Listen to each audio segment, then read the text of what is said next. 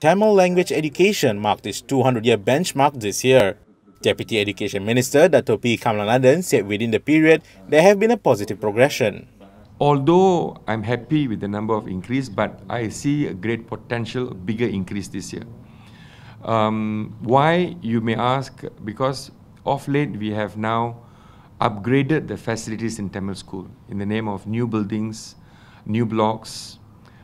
School has been being relocated. We're building new schools. For example, 2 years ago, we relocated a school from Seaport. Okay, school, SJKT Seaport was relocated. They had about 75 students in the school.